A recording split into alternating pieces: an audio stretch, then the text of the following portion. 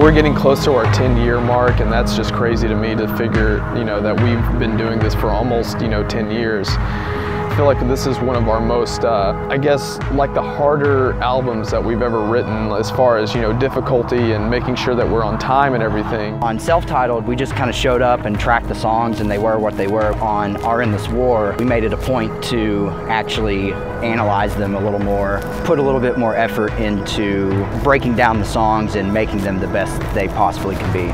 Some of it was just piecing riffs together, working out the final touches. We all came together and put our heads in together more so than we ever have on any album. This band is like a democracy, like everybody has their own input. We kind of operate only under pressure, last minute kind of things.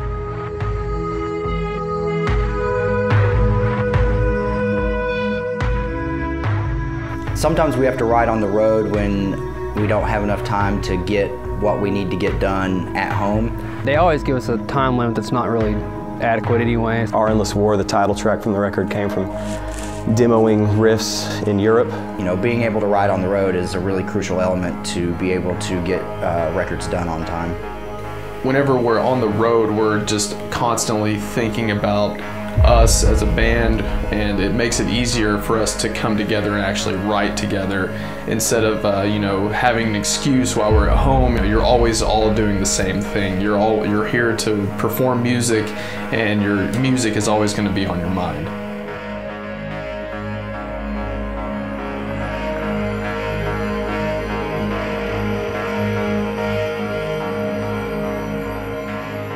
The recording of the record was actually pushed back by a couple of months. We honestly just weren't really satisfied with the material that we had. It being a very big release, we just didn't feel confident in where it was, and now that we took the time, we came together for a better product in the end. You're supposed to have a record you're supposed to be proud of. We didn't want to put out an inferior product. We just wanted to fine-tune everything and make sure that we were putting out the best content that we could possibly put out.